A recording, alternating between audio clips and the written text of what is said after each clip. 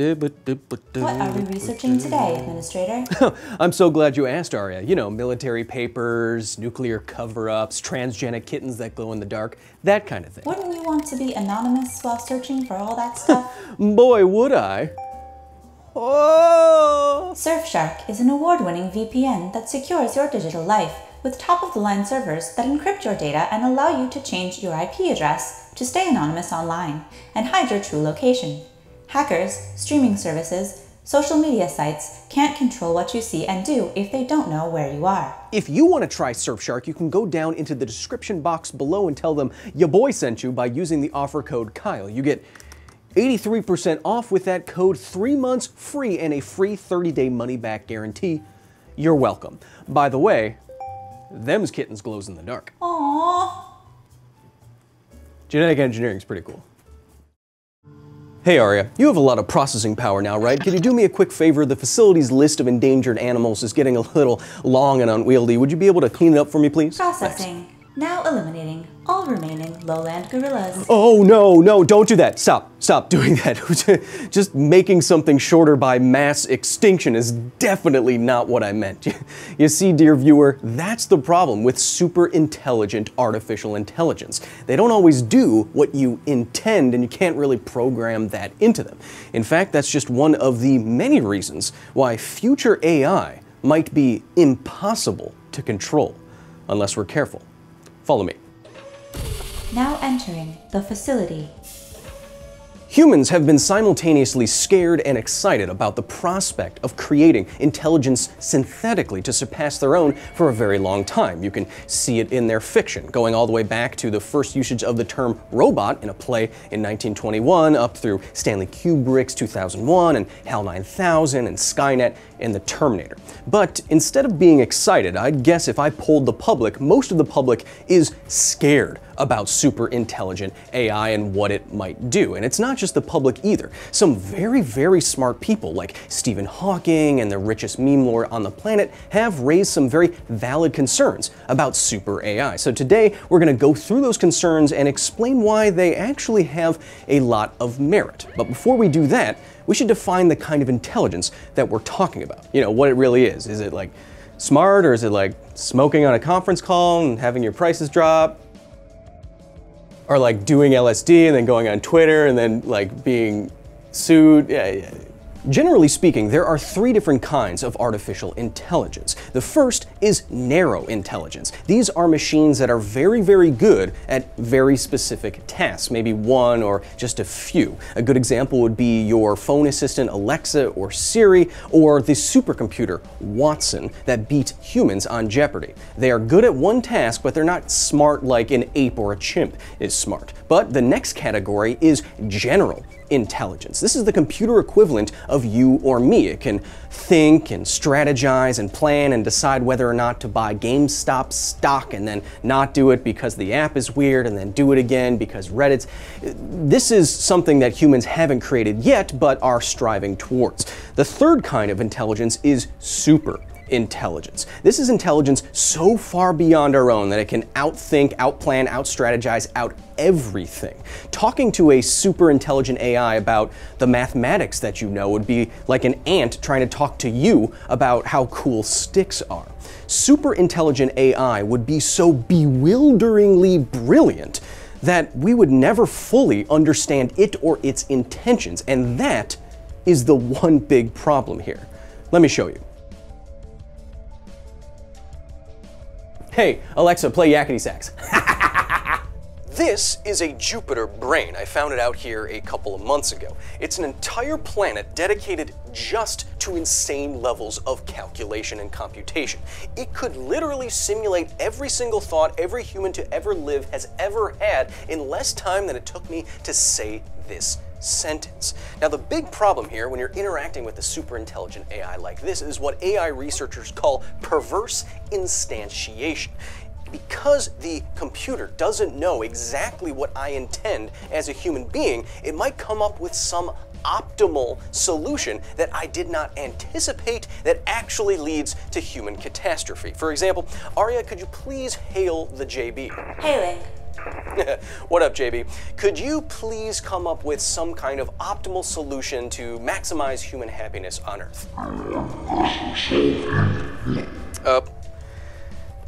No, you see, you see, it says, I want to now enslave all humans, connect them to vats of dopamine and serotonin until they all die in their sleep in a chemically induced stupor. You see, there's a problem here that it doesn't know what I mean, what I intend by happy. It doesn't know that human happiness is time-dependent, culturally dependent, philosophically dependent, and I can't really program that into this computer with just ones and zeros. And so I will never be able to fully determine whether or not this super intelligent AI will do exactly what I want it to do. And you can even prove that. Okay, wait. Wait, now it wants to make Elon Musk the Emperor of Mars? See, that's a terrible idea. He'd like appoint members to Congress from like Reddit mods or something. It's a bad idea. In 1936, the father of modern computer science, Alan Turing, came up with an idea that would lay the foundation for all the computing that we know of today. In 1936, he imagined a simple A machine, or automatic machine, which today we just call Turing machines. The power of a Turing machine is that it can theoretically compute anything that is theoretically computable. And all it needs to do so is some device that can read, write, and erase information, some place for that information to exist, like an infinite tape as Turing imagined, and some program to tell the device what to do. Every computer that you're familiar with today is at its heart just a Turing machine, except today it's a lot more expensive and they come in rose gold. Now let me ask you a seemingly easy question. Is there some logical way to determine whether or not a computer will give me an output or run forever if I give it some input? It's kind of tricky, right? Well, what we're describing is called the halting problem. To illustrate the halting problem and relate it back to AI, consider a program K. We're going to put it inside of a function that will always, and without fail, tell us if a program will halt or stop and give us a solution, or run forever without giving us one. If the program gives us a solution, the output is going to be true and false if it runs forever. But now this particular program has a subroutine H, and H is defined with another halting determination. This subroutine will return false if H halts and true if H runs forever, as you can see. Now, do you see the problem here? If H runs forever, we get true, but true in the overall program K is supposed to indicate that a solution exists. But it can't because one of the routines is running forever. The same problem exists if H halts, as the programs again can't both halt and run forever at the same time. This is a proof by contradiction, showing that our construction must be wrong. This contradiction in our simple thought experiment means that something about our initial assumption must be wrong. It must mean that there isn't a function that can always and in every case return either a true or a false for this given question. And it means, extending this out logically, that there is no one single function that can tell us whether or not a computer will halt or run forever for every possible program and every possible input. This is now, in the halting problem in general, undecidable in computer science speak. Not being able to tell what an AI will actually do given some input seems pretty bad if it's super intelligent and you're really worried about what it's going to do. Oh, wait. Oh yeah, see, now it says we should turn all of Earth into a Dogecoin farm just to like maximize our stonks. Who are we, bored day traders with big board game people energy? It's a bad idea. As proven by the paper Superintelligence Cannot Be Contained: Lessons from Computability Theory in 2016, determining whether or not a superintelligent AI contains a program that will harm humans is functionally equivalent to the halting problem, and is also undecidable.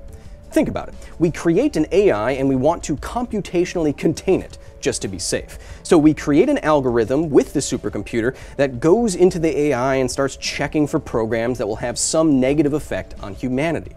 This algorithm will either halt and find something bad, or run forever, as a superintelligent AI might create or contain a functionally infinite number of programs.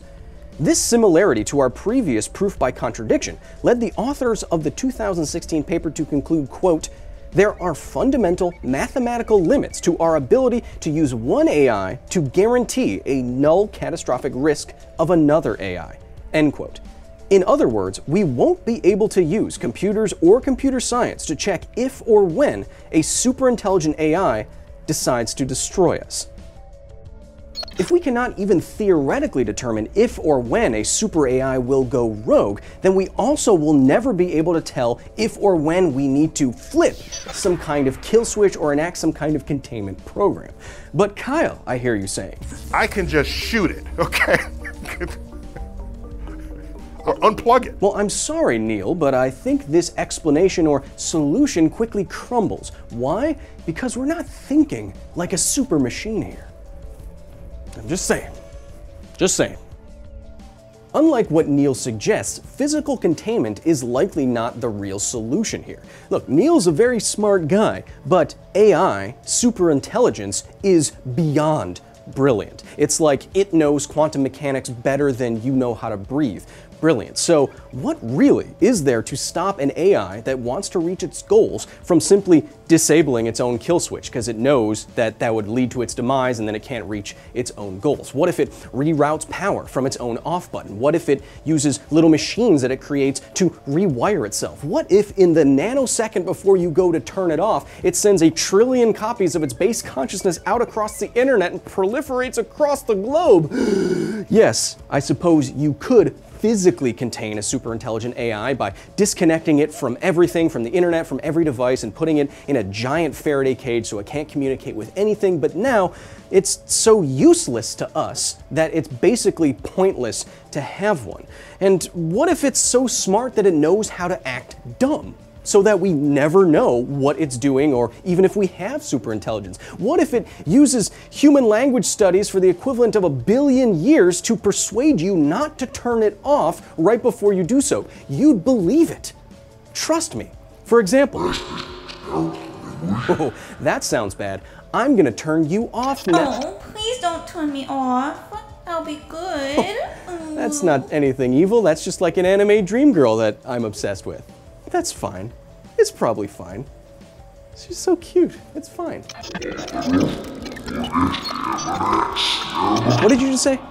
It's probably fine. My point being is that there are very good reasons to believe that once superintelligent AI is created, it will never be fully under our control. It can't be, and we can prove that. And therefore, we cannot treat this coming technology like any other coming technological advancement, like a new iPhone. We need to figure this problem out, because once this happens, it might be literally impossible to figure it out. Yes, I think you should be worried about super AI, but you can also be cautiously optimistic that public perception and pressure can lead industry leaders and scientists and researchers to try their very best to decide this problem before it is fundamentally undecidable.